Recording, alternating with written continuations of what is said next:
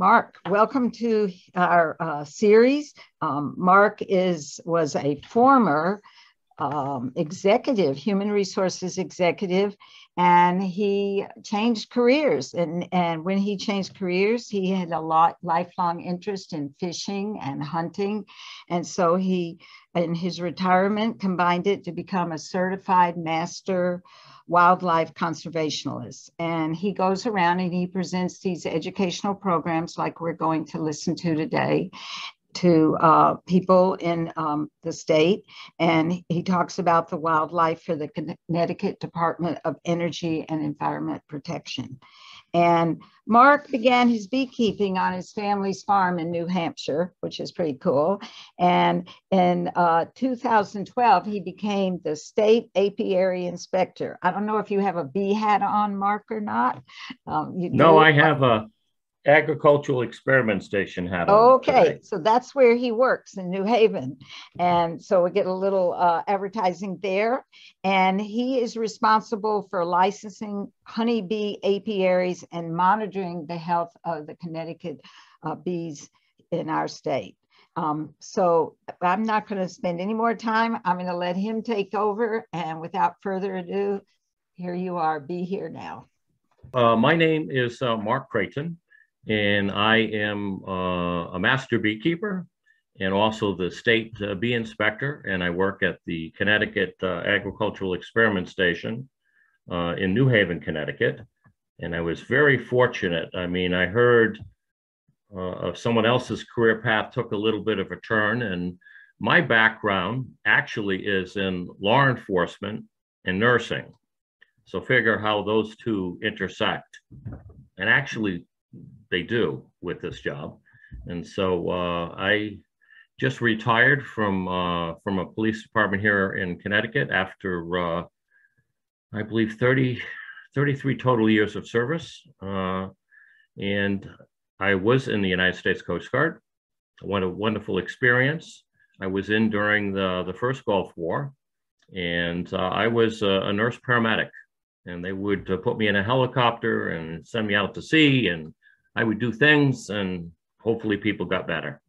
And those experiences helped me get to the job that I'm at today.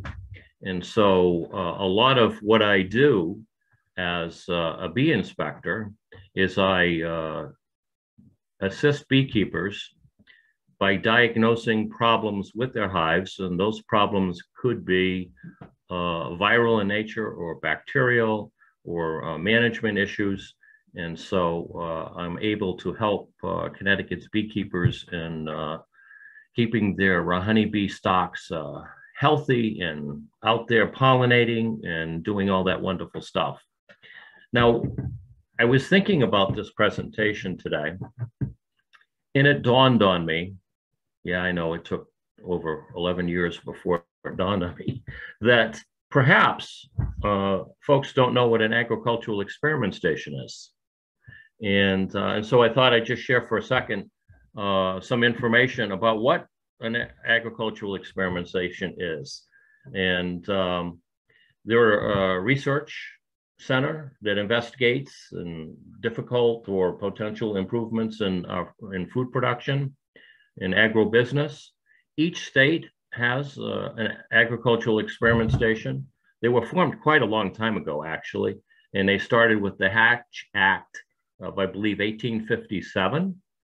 And in Connecticut, we have the distinction of being the very first agricultural experiment station in the nation. And that, when we were first formed, there was a request to the Connecticut legislature to support some agricultural research. And at that time, our organization was actually on the campus of Wesleyan University.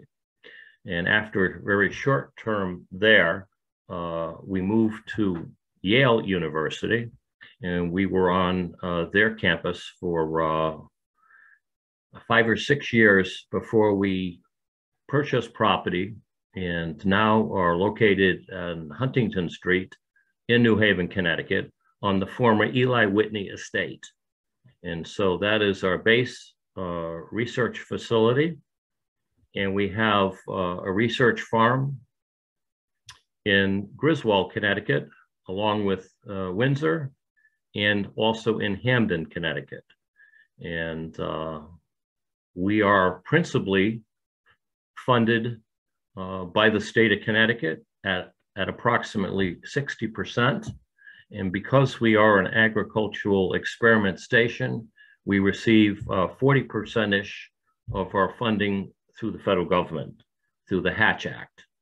And our goal is to discover new and innovative techniques and solutions to agricultural problems so that we can ensure that our food systems are secure and bountiful, and it's a wonderful place to work. Now, I did not know about agricultural experiment stations some time ago, and I separated from active duty in the United States Coast Guard.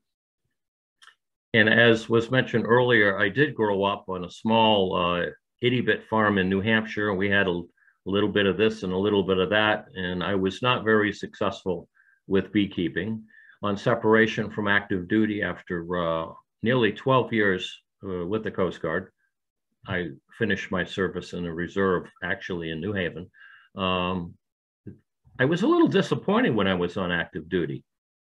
The Coast Guard wouldn't allow me to put a beehive on a Coast Guard cutter. I just couldn't understand it. But nonetheless, on separating from active duty, I was able to start out with a couple of beehives, and my family thought I was crazy. And I studied it for a while, and 2 hives became 4, and then 8, and then 16, and it was just out of control. And so I studied a lot, and I was at a bee meeting, in fact, in New Haven some 11 years ago. And during this meeting, one of the researchers got up and said, "Oh, by the way, the station here has an opening for an apiary inspector. And in the bee world, in a bee community, that is the pinnacle of your life in bee world." And so he spoke, and I said, "Wow, I would love that job, but it sounds, so many people would be more qualified than I." I almost didn't even apply for it. And so I did apply for it, and I had shared with my wife, I said, "If you get an envelope in the mail from the Connecticut Agricultural Experiment Station, do me a favor, don't tell me about it. Just put it on the bureau." And my experience had always been seeking and applying for federal jobs or state jobs, that your declination letter always comes, in an envelope, and rarely do folks call you. And so the letter came, and I thought, oh, well, I tried.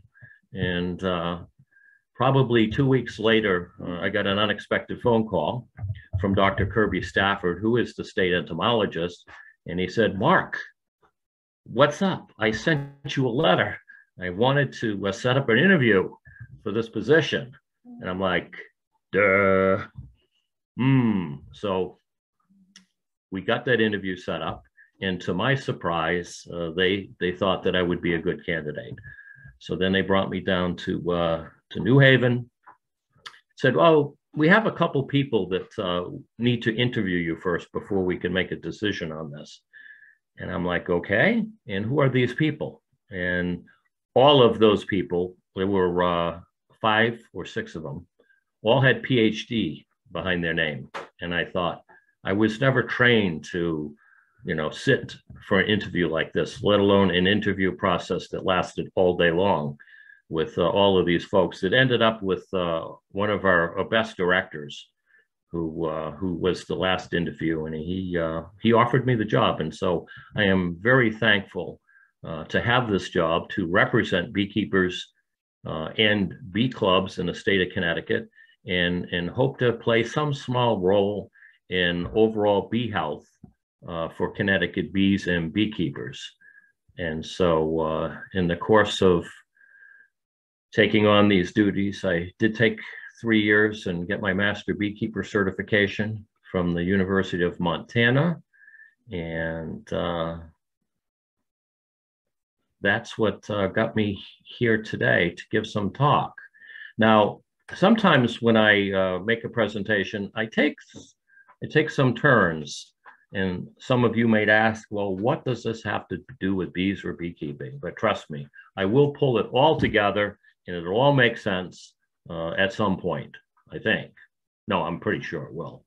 And so the first slide that I have to offer is this slide that says, who discovered America? And I know when I was a kid, I was told that Christopher Columbus discovered America. And it took me a while to figure out that probably that did not happen. Probably he discovered Hispaniola. And well, who discovered America?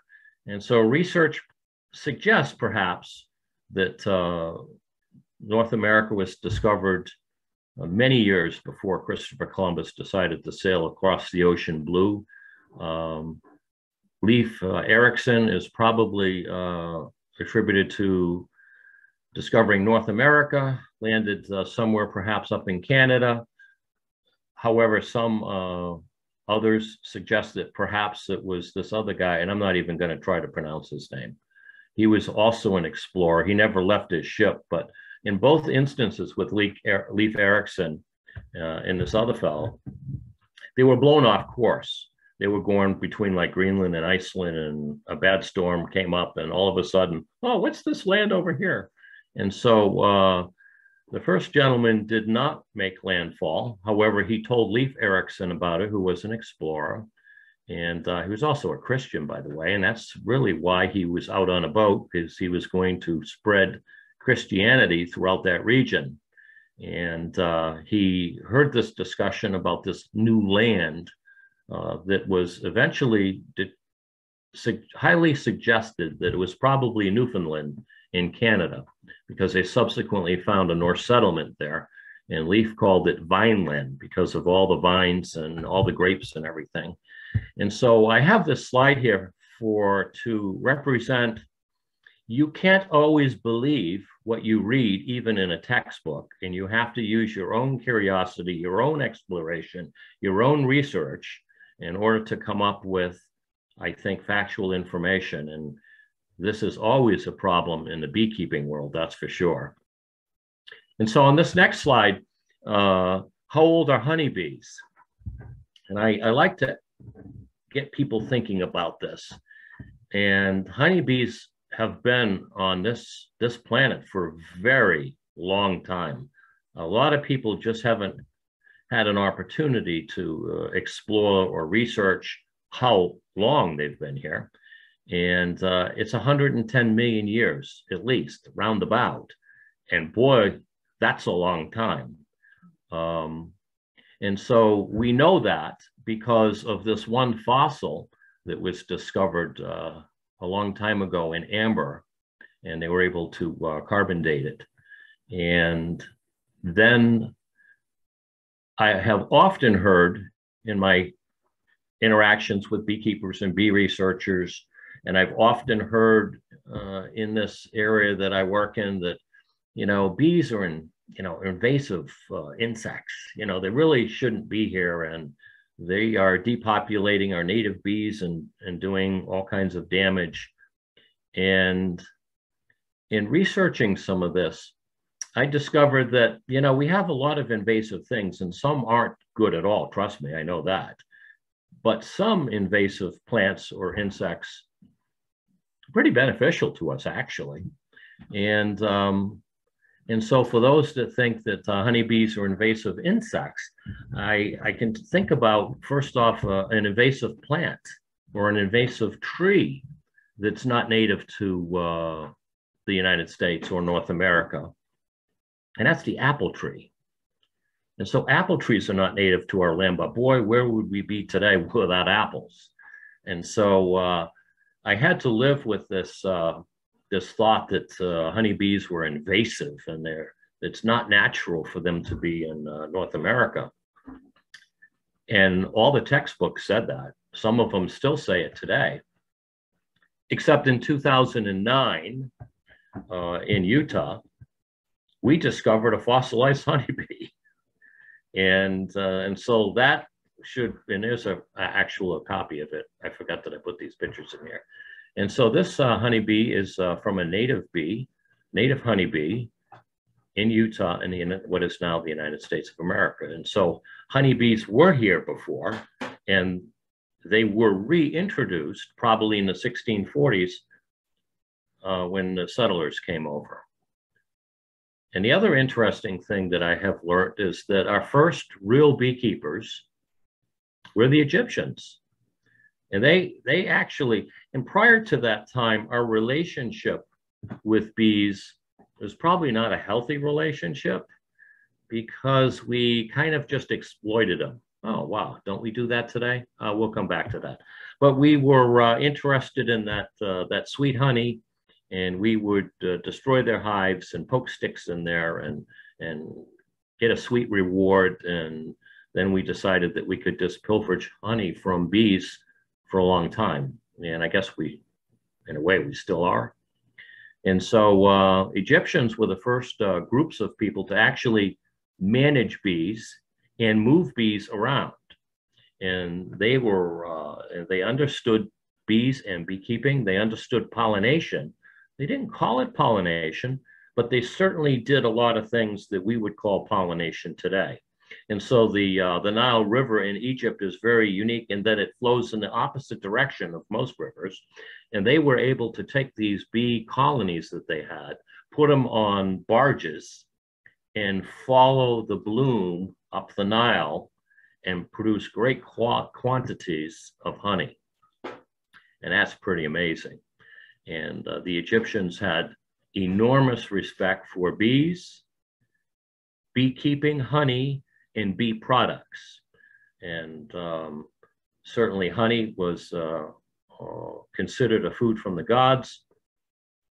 They used honey for a number of other medicinal purposes. In fact, they discovered that honey was very important in the embalming process.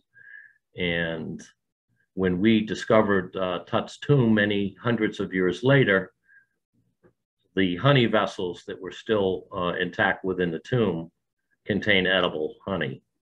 In the bits of hair and other bits that were in there, we'll disregard that. But honey lasts a long time. It doesn't spoil.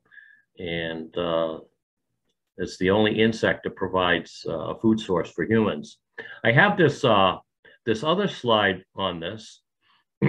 And I like everyone to remember a little bit, if they haven't had this experience before, learning about Pangea. And so once upon a time, we had a singular landmass on this planet, and that's what it's guessed to have looked like. And you can see how we can put the pieces together. And we know that, over time, these continents divided. But I want to take you back to the first statement about bees and when they originated on this planet. And that was at least 110 million years ago. And at that time, we were still in this singular landmass. And so bees were born on this singular landmass.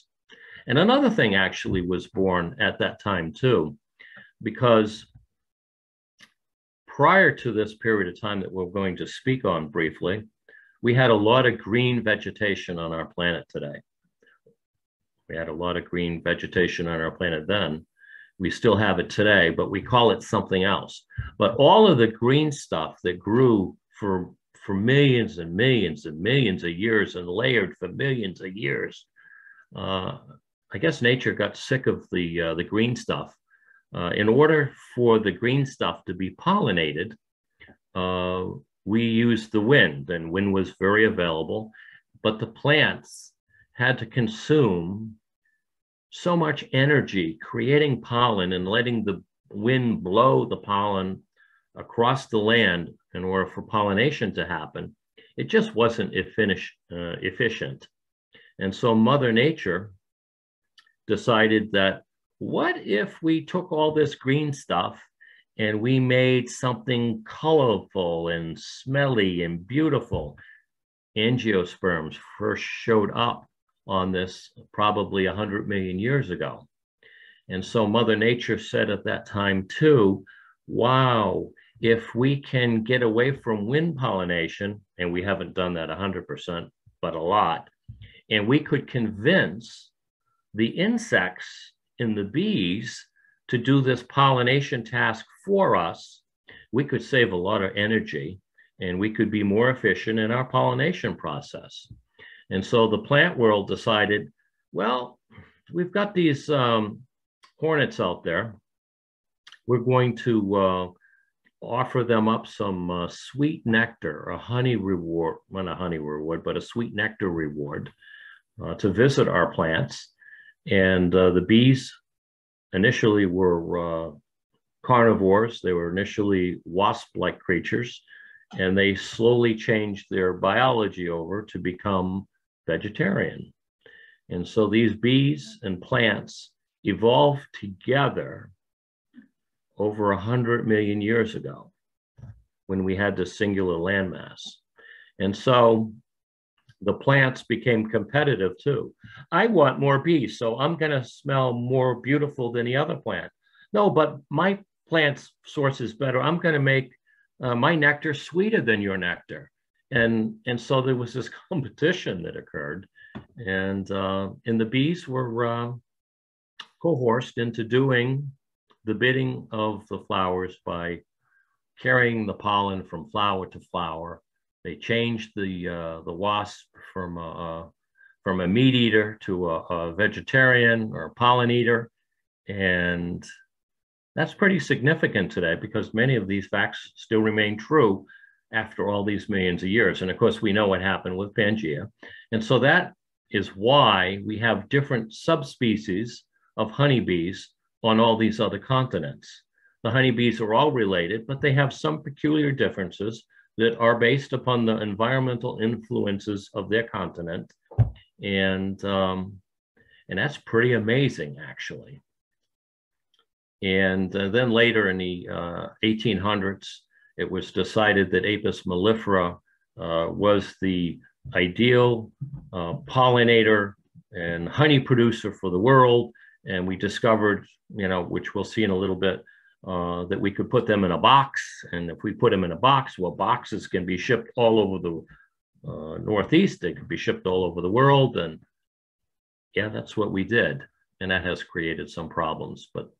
And so that's a little bit about the history. And I always like to put this one up there, how long have we been here? How long have we been on this earth?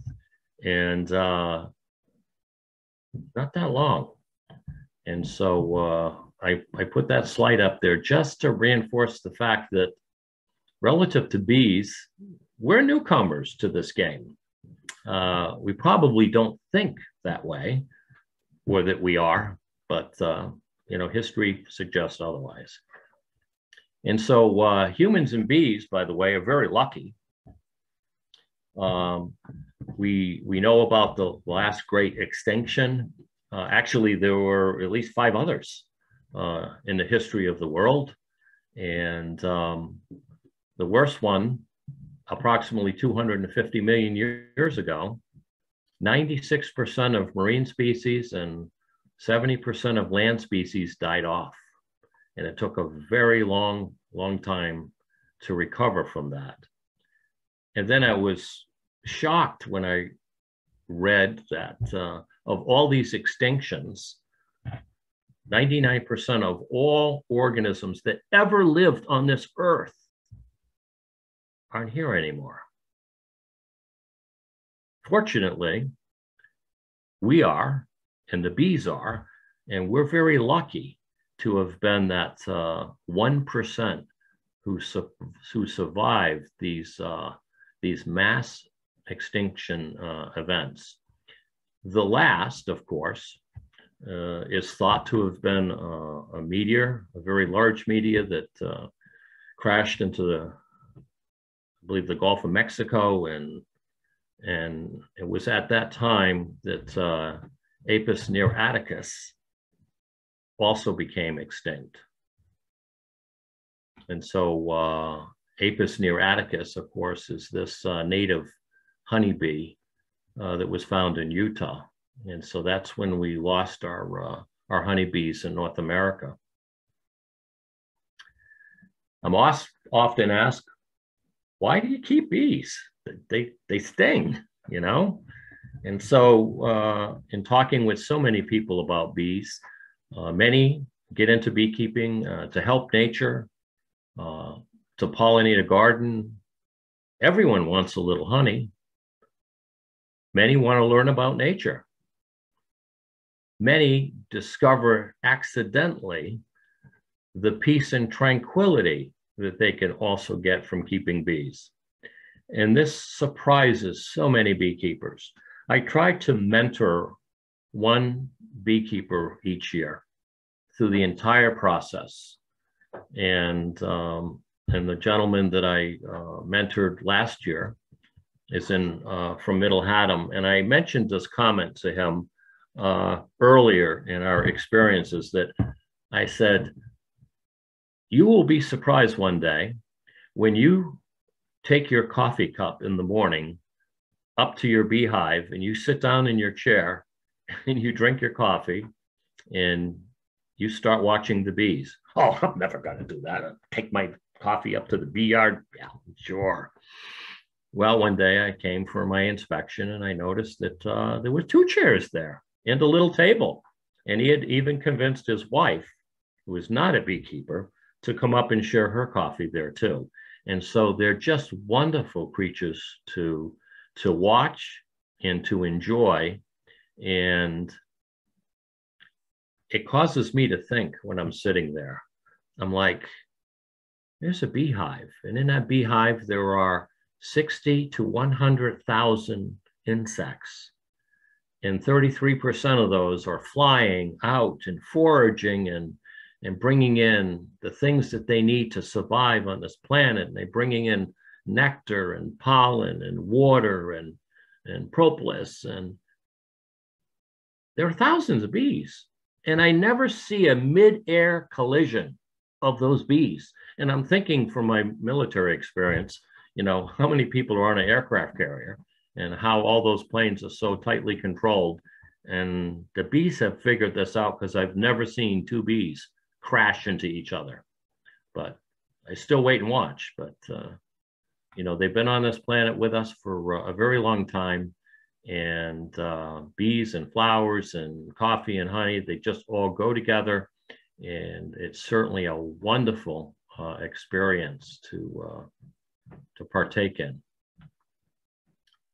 So honeybees are pretty unique because, like us, we're social creatures. They live in nest cavities, and we have raised them in a box, but they really prefer to live in a tree, in the hollow of a tree, and that's where they are found in nature. And it's pretty neat to discover these bees living in the wild. And, you know, we hope to try to get some genetics from them and help improve overall bee health. But most traditionally, you're going to see people keeping bees in a bee yard like this. And this was one of my bee yards in East Haddam. And so this type of, you know, it's hard to move a tree if you're trying to do pollination. And we forgot our lessons with the Egyptians and then rediscovered some of the techniques and things that they did later on, which is, I guess, kind of true with history. If we look back, we can rediscover things that we have forgotten about. And so now we decided we could put bees in a box. And if we can put them in a box, and we can put them in a trailer. If we could put them in a trailer, we can move them with a truck. And you know how that story goes. And this was all possible because the Langstroth hive that we use today was based upon a discovery in 1851, actually in Massachusetts, by the Reverend Langstroth. And he discovered what is called bee space. And bee space is that 1/4 inch to 3/8 of an inch where the frames, if they're that far apart, the bees won't just seize them all together. And if they seized them all together, you couldn't take the frames out and extract the honey or take the frames out and examine them for disease.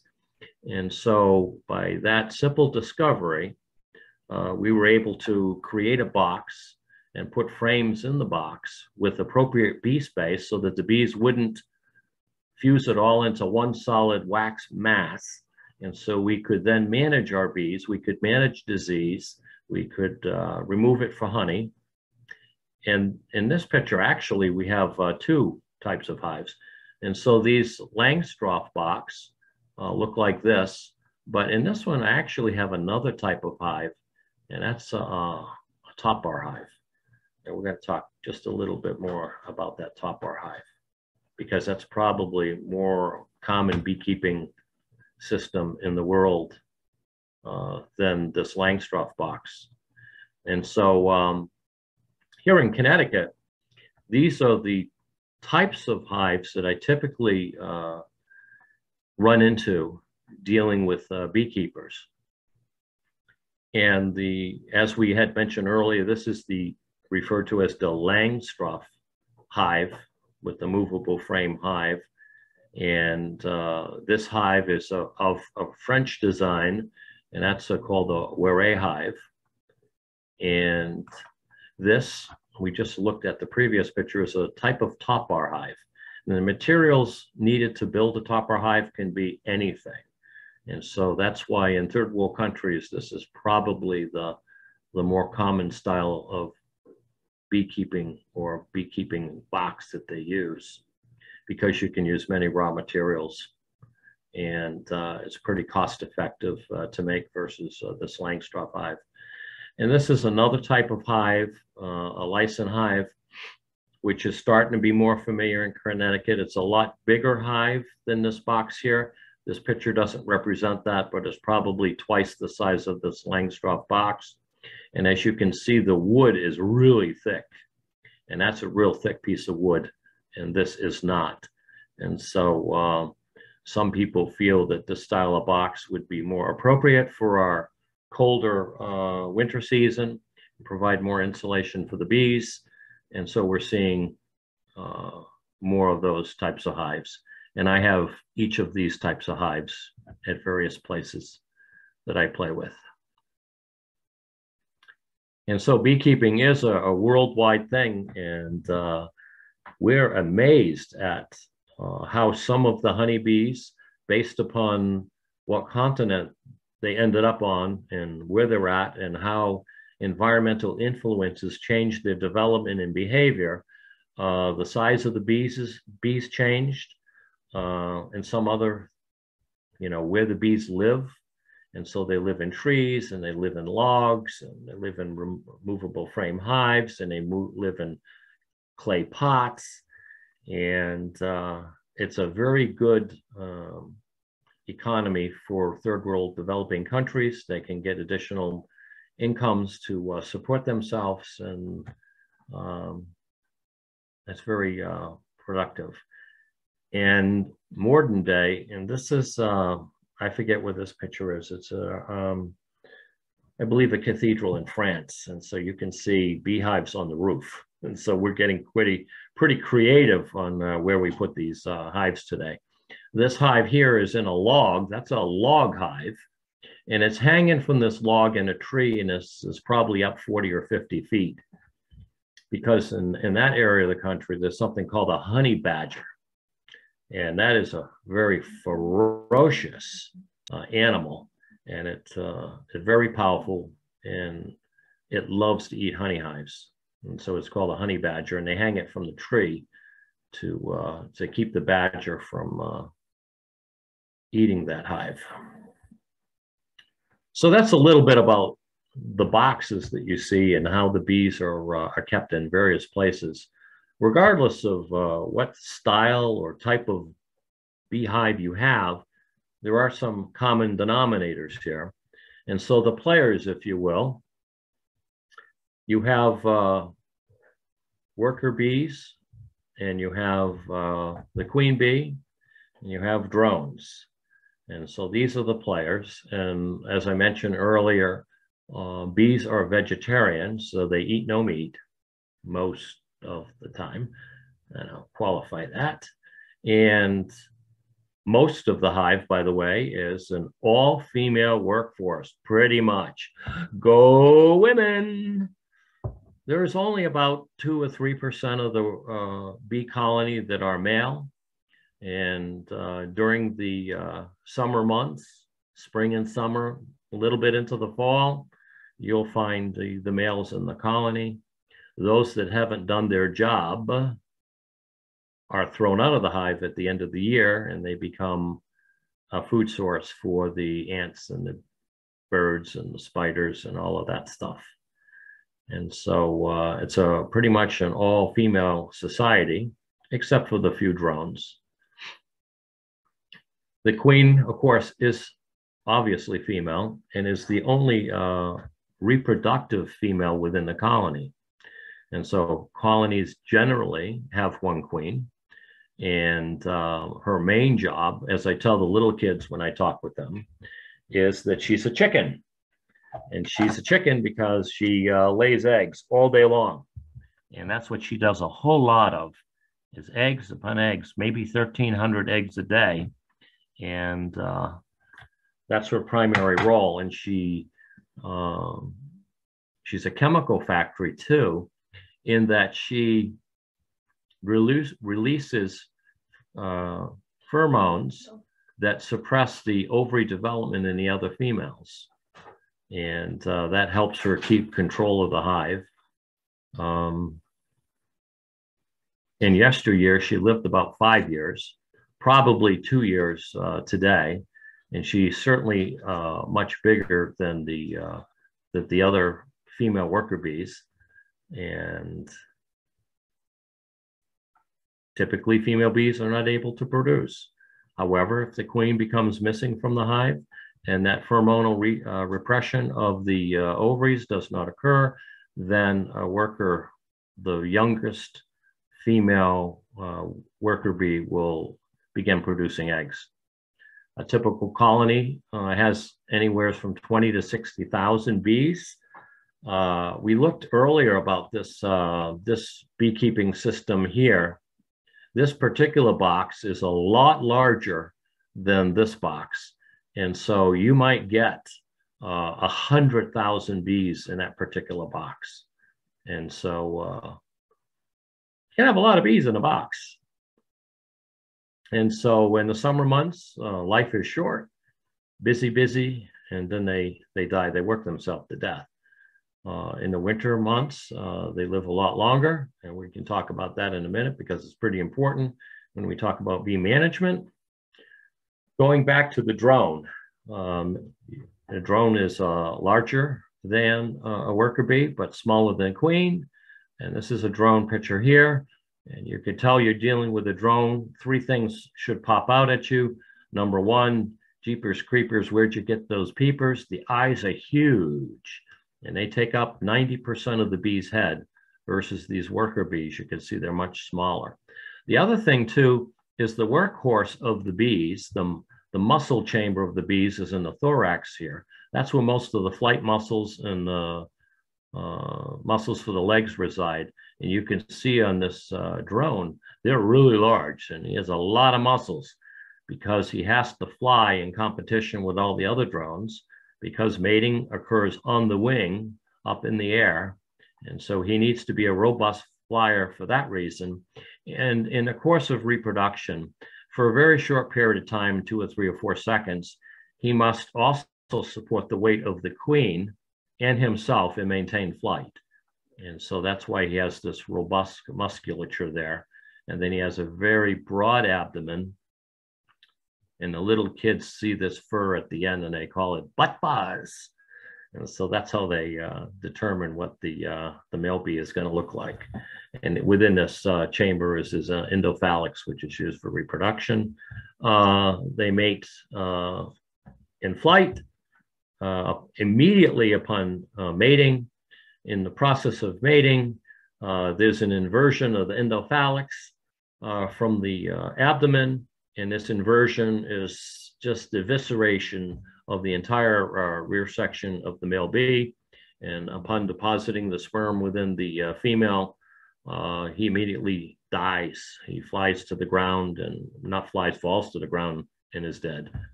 And so it's a very violent ending, and it's one and done deal. And if drone has not been successful with mating, then they're forced out of the hive because they're a resource that's no longer needed in the fall, or a waste of resources, and out you go and go feed the ants and the birds and whatever, or just provide nitrogen into the ground. And so it's a sad time of the year to see the drones being pulled out by the workers, and it just has to happen, and that's what they do. There is some, and so the only role that the drone plays is to create family cohesion. The hive would be off balance if there weren't males in the hive at some point. And so there's some thought that perhaps because of their size and their massive thoracic muscles, that they contribute somehow with the heat generating processes of the hive. And that's really not well documented, but they eat a lot, I can tell you that. So division of labor is based upon the age of the bee. There's basically 3 phases. And the young female bee, when she first emerges, is a nurse bee, and the first thing she does is start cleaning her cell, and she'll clean other cells, and she'll eventually start feeding all the baby bees. Nurse bees are approximately 1 to 12 days, cell cleaning, feeding brood, self-grooming, and then you have house bee duties, about 10 to 20 days. You build comb, or the infrastructure they use the wax for, so that they can build a home, and they do house cleaning and accept nectar from the foraging force and help with the storage of pollen.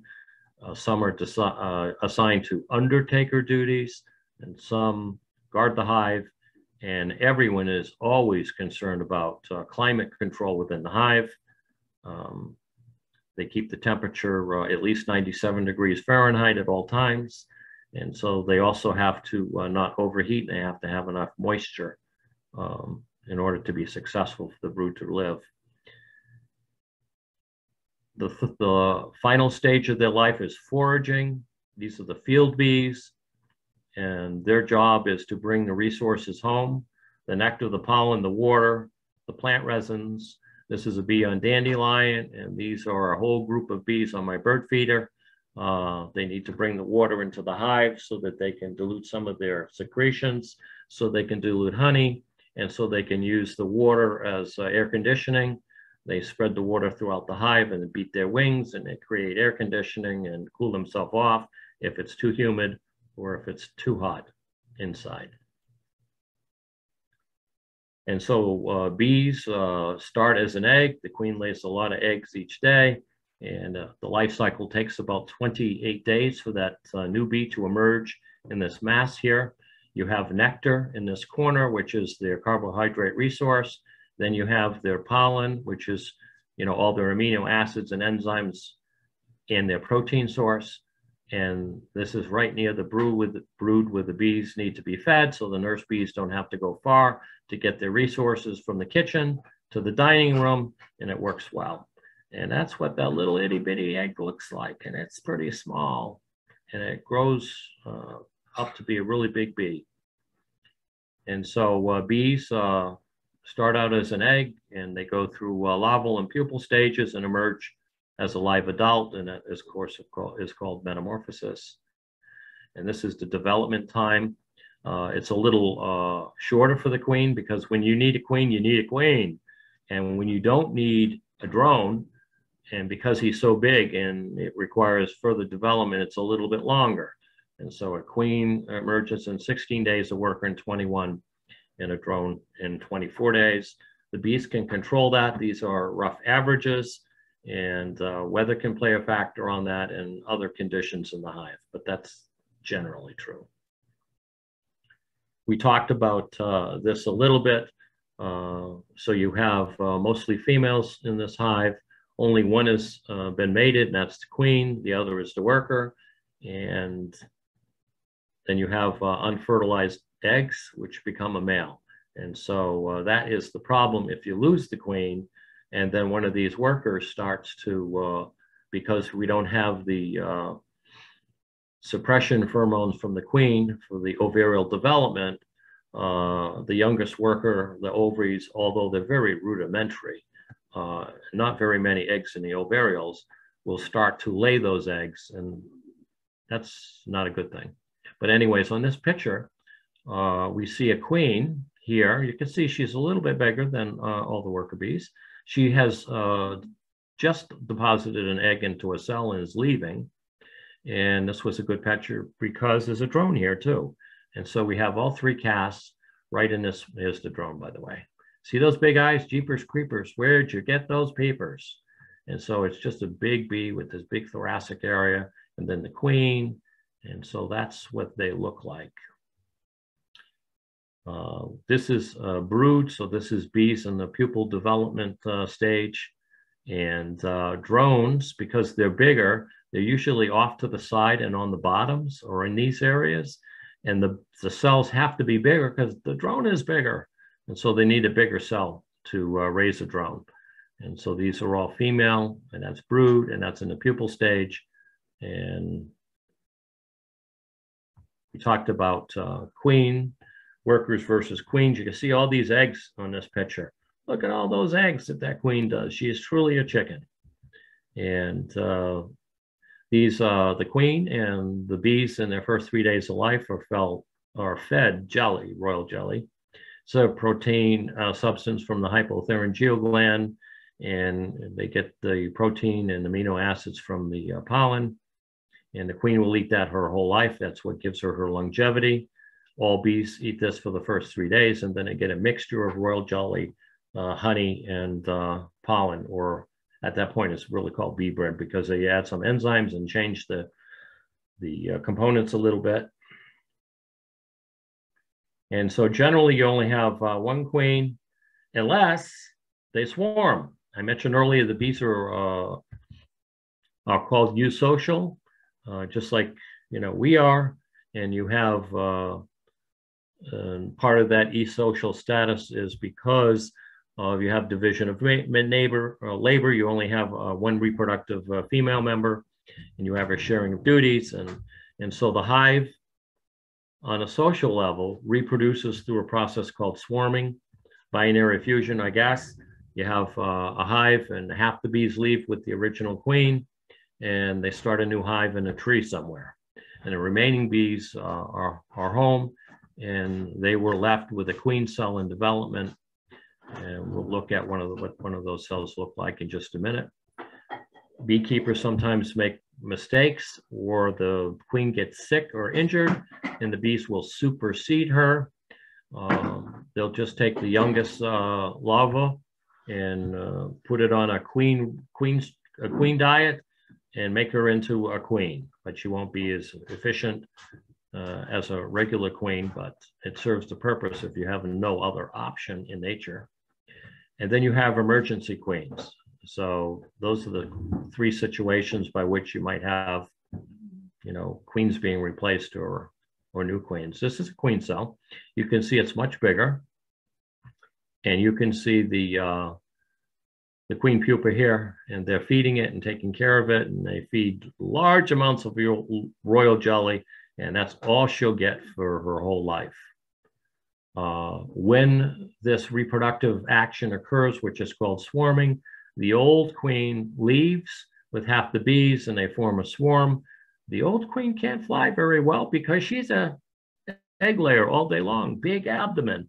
And so the bees, who really rule the roost, not the queen, know that the queen is going to have to fly. And so they put her on a restrictive diet, they harass her, they get her into flying shape.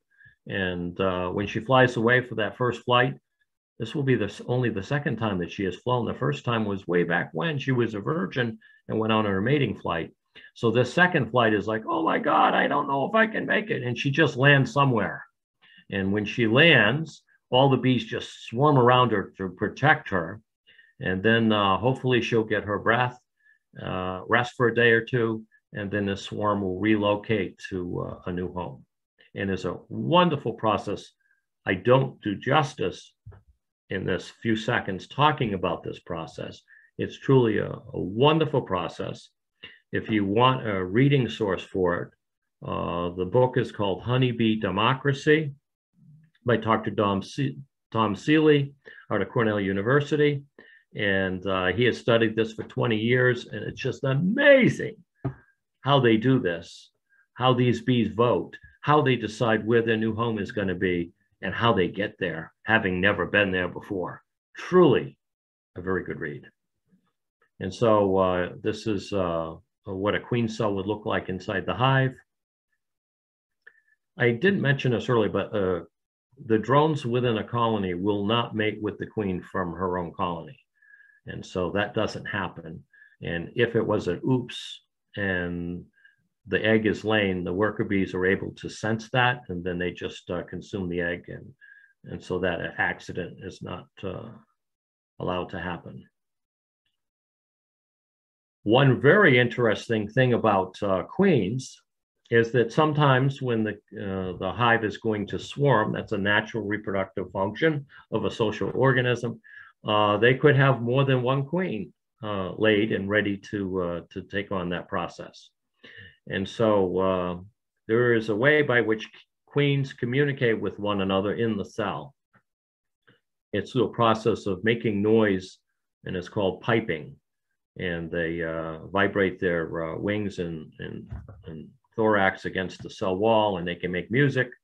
And what they're really doing is they're locating where the other queens are. So the first queen that comes out will start quacking. And the other queens that are still inside the cell are going to say, "Oh, there's my sister. I'm here. I'm here." And they'll start making a quacking noise. And that's probably not a good thing, because a queen bee has a stinger. The queen bee stinger is different than a worker bee. Bees, if they sting you, will die because there's a barb at the end of the stinger. It sticks in your skin. The bee flies away. The abdomen contents remain. The muscular structure and the poison sac will pulsate the venom into your body, and it's not a pleasant experience. It's not true with the queen. Queen has a poison sac, but does not have a barb on the stinger. So she's able to retract her stinger, just like a wasp, by the way, or a yellow jacket. And so she's able to create a little hole in those queen cells and kill her siblings, so that she's the only one to rule the roost. And if by chance they emerge before she's able to get over there and do that, then they have battle royale, and they have a massive battle, and somebody will live and somebody will die. We can also change the genetics of a hive. We can put new queens in. They come in a cage, and as a way to behead the queen and make the hive queenless for a day or so, and then introduce new genetics with a new queen. This is a queen box that would, queen cell that would go inside the box. There's a candy in the end, or actually on this end. That's how the queen was put in. And the bees will slowly eat their way through this candy. And those 2 or 3 days that it takes that to happen, they'll get used to the sense of the new queen, the scent of the new queen, and she'll be accepted. If this process goes weary, like I had mentioned, that there has to be a queen, she has to be mated. And in the course of the mating process, the sperm is collected in something called the spermatheca, which is a vascular marble in the abdomen of the queen. And she stores that sperm and keeps it viable for her lifetime. And when she is ready to lay an egg, she measures the cell with her antennae. And if it's a large cell, ooh, that must be a drone cell. And she'll lay an unfertilized egg, which will become a boy bee. And if it's the appropriate size for a worker, she'll say, oops, okay, I'm going to release a few sperm with this egg, and it'll develop into a queen or a female worker. And if that process doesn't happen, the queen dies, the queen gets squished, and they don't have a cell in waiting, and things go wrong, then one of these females, without the suppression pheromones from the queen, the rudimentary ovaries will develop, and she'll be able to lay some eggs. But this is what that mess looks like.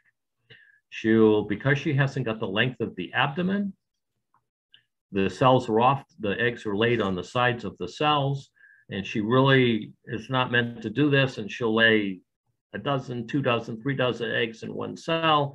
It's just a mess. It's just a futile attempt for the hive is a superorganism to share its genetics with nature. And the only way left is through male bees. And so, you know, some of these will emerge into male bees, and they'll go up and do mating, and they'll share the genetics to the world that way. This is a frame that looks like it's hopelessly queenless. The queen is gone.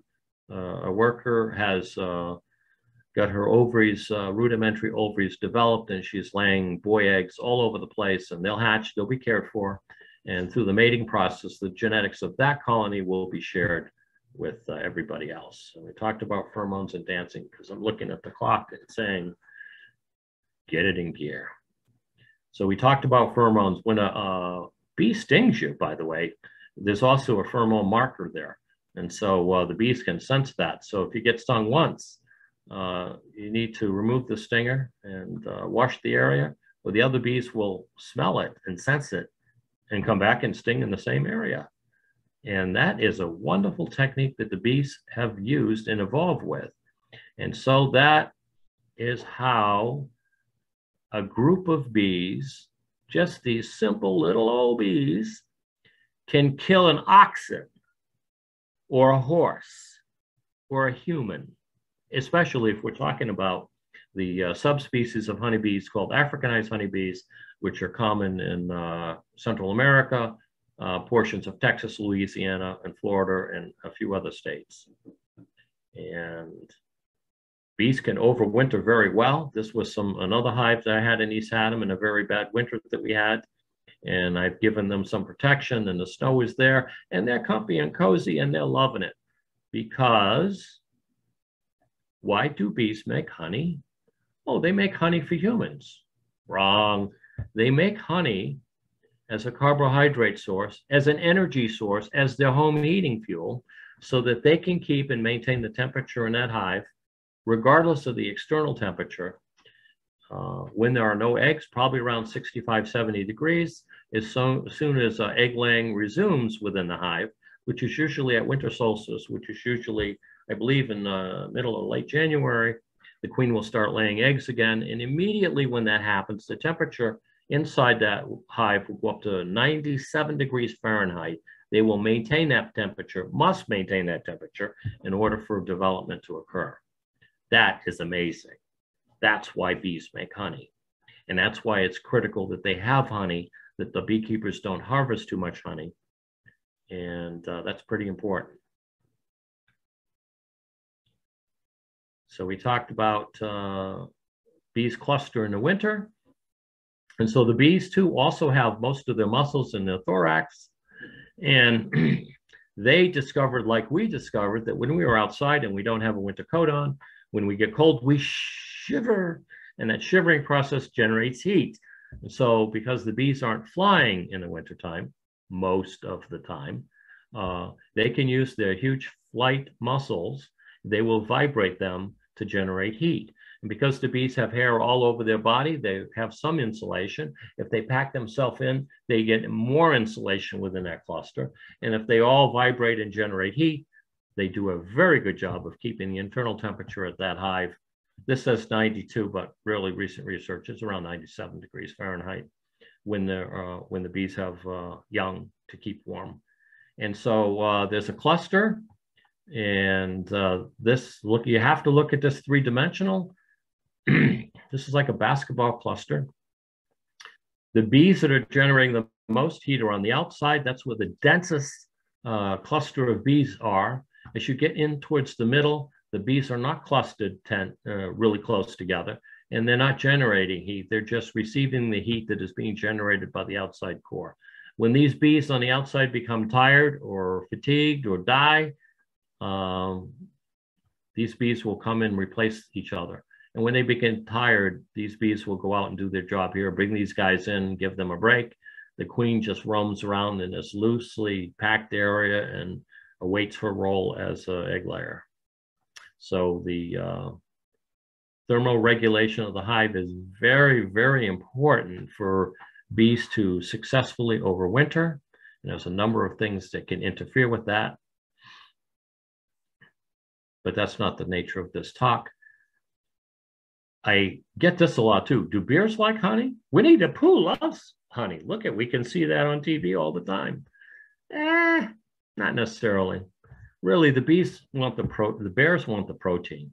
When the bears are raiding a beehive, going into or coming out of hibernation, it's the protein source that they really want. That's what they want to nibble on.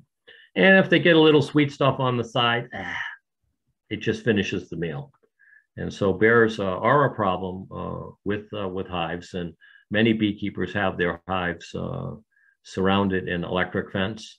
Those hives that I showed you earlier back in East Haddam, in that particular area of East Haddam, this whole hive here was picked up and walked away, way over here, because all these bees were kind of upset and were stinging the bear. He brought this hive way over here, and all I got left was little pieces of wood, little splinters of wood. That entire hive was decimated. The bee just picked it up and walked it away. And that's not an easy process. That's probably 300 pounds of box material and cinder block and all of that stuff. And so bears are good. I like bears, but not in my beehives. And we have to provide some protection. And that's usually a good conversation point with beekeepers. What is beekeeping going to look like in the future? This is a sun hive, and that's pretty unique design. We're seeing a ton of solar arrays all over the place. And so what we really need with these solar arrays is pollinator habitat. And so that is one really useful thing that we could do with these solar arrays. And I just lost something. Anyways, I sit on the Pollinator Advisory Board at the Ag Station, along with representatives from DEP and the Connecticut Department of Agriculture. And we just recently submitted some recommendations to the state legislature. And there were many recommendations pertaining to pesticides and the like. But one section talked about solar arrays, and solar arrays specifically built on prior agricultural land. And we made a recommendation that the Siting Council would require solar arrays to have some type of agricultural component within that solar array. And so we recognize that if that land was agricultural in nature prior to the arrays, then there should be an agricultural component before that plan is approved.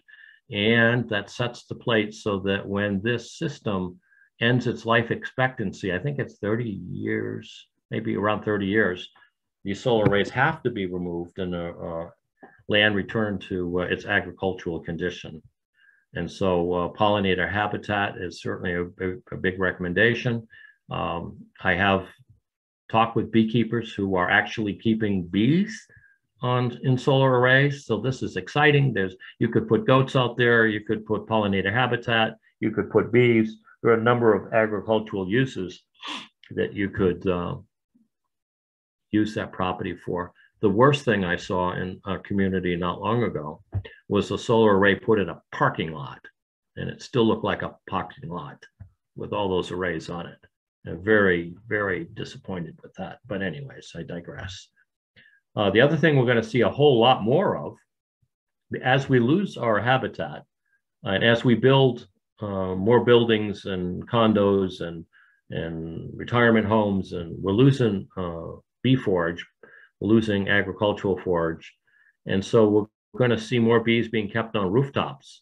And rooftop beekeeping in New York City is very popular, especially around Central Park. You keep bees on rooftops or on sheds, on the roofs. And we're just seeing a lot more of it. I have inspected some hives in New Haven on rooftops.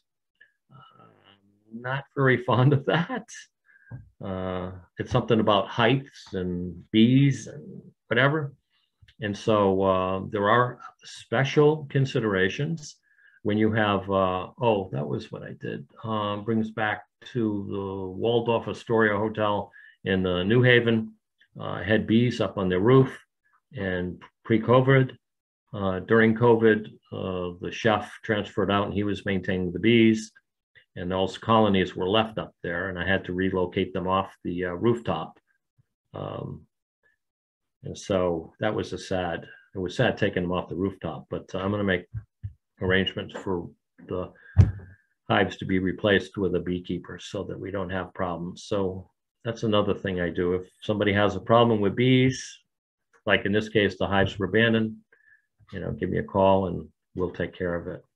So, but anyways, rooftop beekeeping is very popular. I see it often in Connecticut, in New Haven, in New Britain, in Hartford. And so that's one of the things in the future.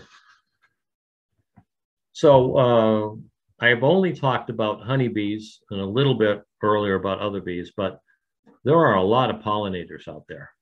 And pollinator habitat is important for all of our hummingbirds, our butterflies, our moths, our beetles, our flies, and all of those creatures. And so we're constantly, thinking about these things at the Ag Station. And so we have a lot of pollinator information at the website. And I don't know, oh, it is going to allow me to go. So we're taking a trip right now. We're taking a field trip. And we're going to the Connecticut Agricultural Station's website. And you can see we're going to go down to, there's my name. Click that, send me an email. And if we go down to publications, and we scroll down to, I probably should put my glasses on if I want to see this stuff. Sorry. And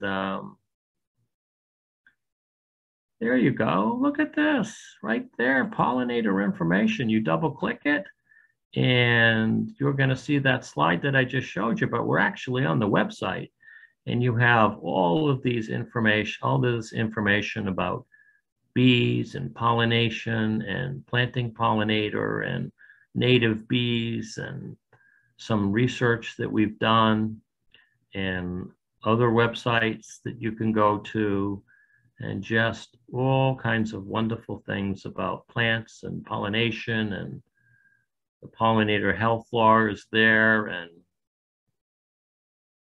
good stuff. So it's a good place to go for additional resources and, take the time and go visit.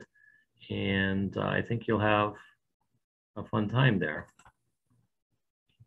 And I'm so pleased that that link worked. And so this is Tracy, who's works, she really has a lot of information and has done extensive research on native bees. And she's with us at the Ag Station. I work with her often. And in fact, she was just promoted up to agricultural assistant scientist. And so she's done really well. And so she's a good source of information.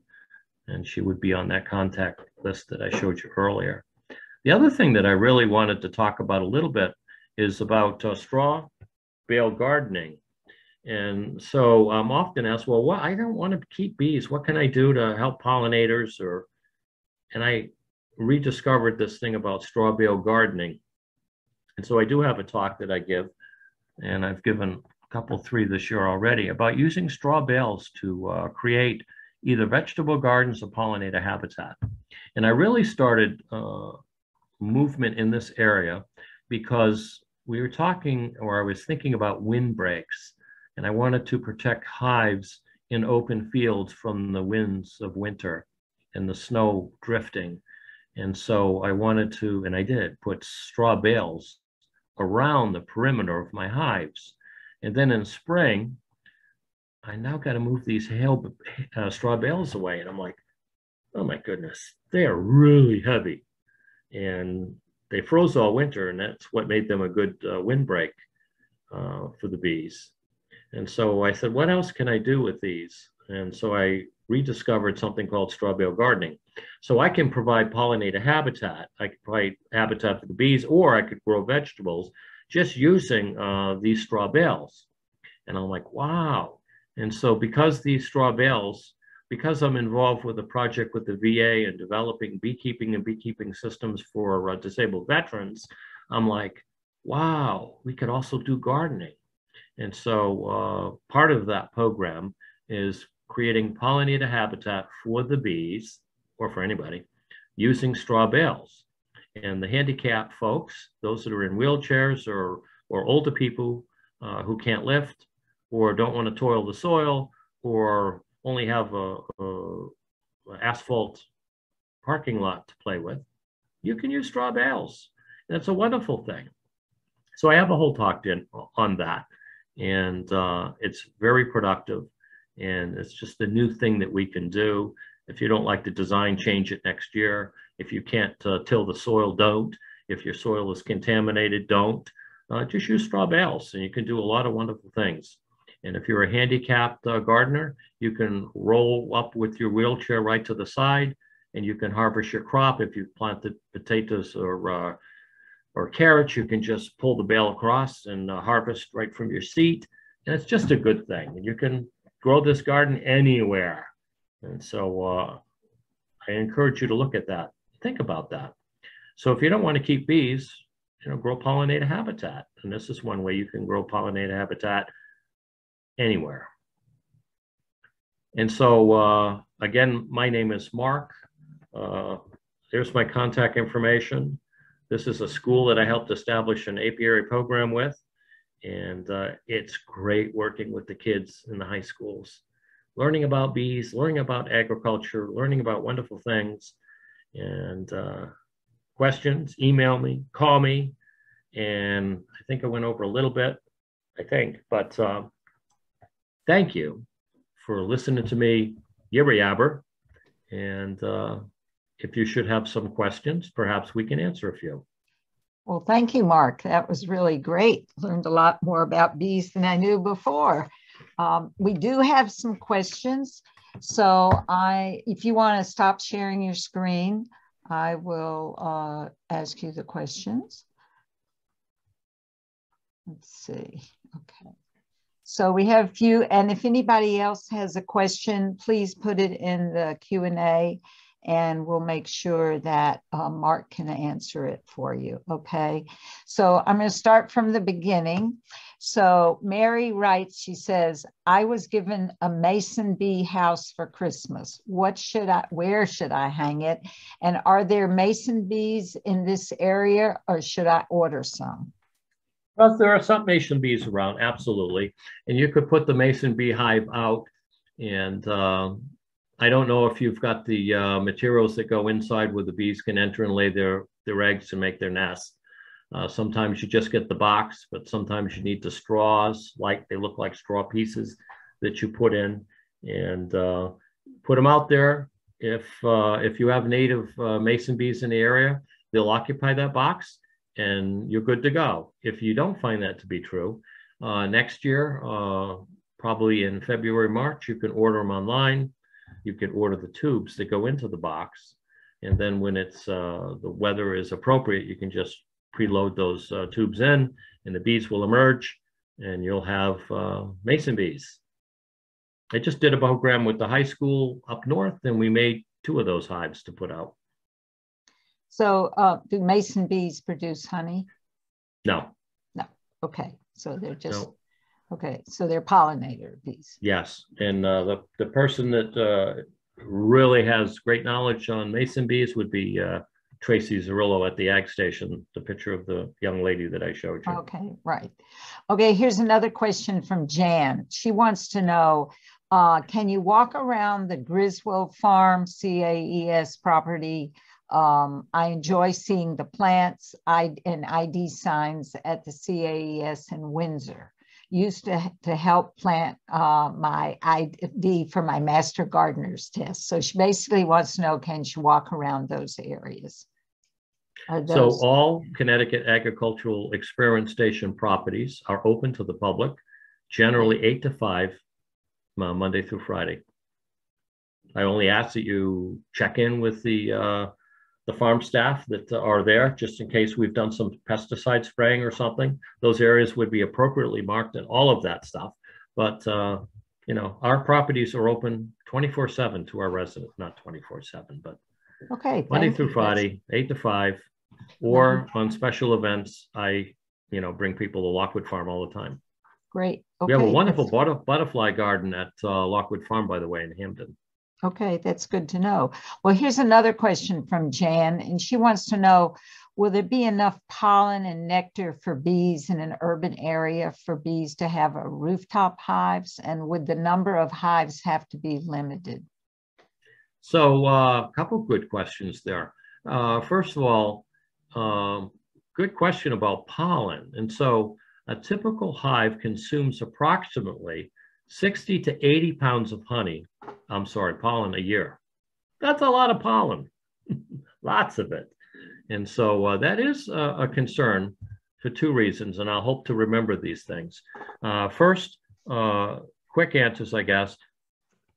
Around Central Park, there's a lot of beekeepers that have bees on the roof. They do a wonderful job, and there's plenty of pollen resources in that area. As a beekeeper, we have to acknowledge that, and we want to evaluate our hive so that we have proper nutrition available. I'll give you one quickie on this. Look up a study. I read this a couple, 3 years ago in Yale 360, and they were talking about pollen and protein in pollen. And there was a study in which this group was able to get pollen over 100 years. And this was goldenrod pollen, by the way. And they were able to do two things. They wanted to know the protein content of pollen today versus yesteryear. And they wanted to know if there was a relationship between CO2 in the atmosphere and the protein content of pollen today. And they found that, there is a relationship here. As the CO2 in the atmosphere increases, the protein content of pollen decreases. In that limited look with goldenrod pollen, it was 30%. So that should be an eye opener. I then, 2 years ago, perhaps it was, read a study doing the same type of analysis using world grain rice, and they found the same type of relationship, and that was a 10% decrease in the protein content of rice over time. So that would concern me. And so even if you have adequate pollinator habitat, there are ways that we can look at the nutritional factors in the hive, and at times we would have to supplement that. Okay, well, thank you for that. And let me move on to this question from Shirley. She wants to know, why do you not put insulation on hives for winter? Why not put insulation on hives for winter? That's a question. Well, that's a good question, because a lot of people do put insulation on hives during winter. In fact, some people even bring their hives inside and store them in potato cellars or other buildings. And so, first of all, bees do fly over winter, and they have to go pate sometimes.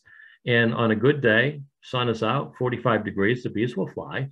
And so we don't want to stop them from doing that, because we don't want dysentery to develop in the hive. Bees are very healthy bees, are very able to generate all the heat that they need to survive any winter. And so I go back to the very first slides of the presentation. How long have the bees been on this earth? How did they survive all these years? They have the secret. As long as we provide them the appropriate resources and maintain that the bees are healthy, they'll survive quite well. The most that I do is put a piece of black tar paper around my hives. The only reason why I do that, well, I do two. Everything I do is for two reasons. If it's one reason, it's just not cost effective. And so I put tar paper around the hive, one, to serve as a little bit of a windbreak so that the breeze aren't going through the cracks of the wood, and there might be punky wood, there might be a crack, there might be a piece of wood. So it further helps decrease the breeze, if you will, through the hive. And two, the black material in the winter during a sunny day will give the bees another 1 or 2 degrees of heat in the hive, just as a little help. Research that I have seen shows that bees do quite well in temperatures at minus 20 degrees Fahrenheit. So as long as the bees are healthy and of sufficient population, they can generally generate all the heat they need, and they've been doing it for millions of years. Oh, that's good to You know. gotta, besides the other part of that equation Yes. is, in order to generate the heat, what's the fuel source? The fuel source is honey. Honey. So if a beekeeper takes too much honey, or for whatever reason, there's not enough carbohydrate in the hive, they won't be able to generate heat. They won't be able to thermoregulate. So, beekeepers need to watch that. What approximately when do they stop taking honey from the hive then? How much can you Probably how in much November. can they Depends on it depends on the time of year and what's going on. People feed bees up into November. We'll look at the weather when it's the first and second frost and stuff like that. But the bees can tell us, and beekeepers should know the art of feeding bees. And if they don't, they can call me. Okay, that's a good point. So here's a question from Susan. She wants to know, should we postpone cutting lawn grass into late spring in order to help the pollinators? Would it help the bees by allowing our lawns to grow naturally and not do that first mow until, say, June 1st or July 1st? Oh, I love that question. I love that question. So from the perspective of a bee, what is that nice green grass in front of your house? A desert. It's nothing to them. Well, not nothing. A little carried away there. They can get water and dew and moisture from that grass. But generally, from a bee's perspective, it's a wasteland. And so if you by chance should have things that bloom in, for example, dandelions, those are good early year protein sources for pollinators. And so when my dear wife told me several years ago that she wanted to remove all the grass in my front yard, I said, "You're Looney Tunes." And we did it. And my front yard has no grass, very little grass, and it's beautiful. And so that's the quick answer to that. Don't mow, let it go. And when it starts to bud up like that, cut it down. I have a lot of dandelions, so I just leave them up and then. Dandelions are great for a number of reasons. They're a great first protein source for the bees. Dandelion wine is good. Dandelion greens are even better. Put them in the pot and eat them. That's right. So here's a question from Dave. It's really more about a different kind of bee. He says, other than making holes in your eaves, what do carpenter bees do? And how can you get them to avoid your eaves and not put holes into your wood? Well, I've been told, and my expertise is not carpenter bees, but I've been told that usually the carpenter bees are a good sign of wood that's starting to decay a little bit, and that's why they're picking on it. And so, give them something to nest on that's appropriate. If you have a tree in your backyard or a stump, put a lot of holes in it. Encourage them to relocate to that area. If you're going to have a tree harvested in your backyard or on your property, consider having it cut down and, keep it up 6 feet, top it, put a bird feeder up there, drill a lot of holes in it, and make it into wildlife habitat. Oh, that's a great idea. Okay, excellent. And I'm going to finish off with this last question by Jan. Is there a way to make or choose pollinator plants that have more protein and are better for them? I assume for the bees. Oh, I love the question there. That's for sure. And so everything in nature revolves around diversity. Nature has proven itself that if we have diversity, we can have success over many millions of years. And so we need multiple pollen sources to get the trace minerals and amino acids and all of that stuff. And so there are different bees have different preferences, for example. So you have a squash bee who really depend only on the squash. The honeybee is more of a generalist, and they're going to pollinate a lot of different types of crops. You have a blueberry bee that specifically does blueberries. And so for those generalist bees, we want to provide a variety of pollen sources for them and let them choose. And what they don't like, somebody else is going to like it. It'll probably look good at the same time. Look at all the places in our landscape environment. Look at the roadways, the right-of-ways, the power lines, all of these places where we can plant habitat. Oh, we just need to be doing a better job with that. DOT on the state level, we have been communicating, or Dr. Kim Stoner has been interacting with them for at least the last 3 years. And we have pollinator corridors now. We're allowing large, vast sections of, I guess they call them strips in between highways. We let them, the pollinator stuff grow and not mow it late into the year. And so everyone needs to do more of that. Diverse pollinator habitat. And if you're planting pollinator habitat, make sure you have successional plantings. Early season, late spring, summer, early fall, late fall. And so there's always something around for our pollinators to have a snack. That's great, Mark. I know in our town, the spring bulbs are starting to come up, and I'm part of a group that we try to have pollinators going all the time. And we hope in our community of Bloomfield that people will stop by and look on our town green at our pollinators and elsewhere in our public parks and gather inspiration from that and take it back to their own homes and plant, because this is the time now. Pretty soon the nurseries will be having lots of plants for you to go purchase, and we hope you do, and bring many bees to your property. Thank you so much.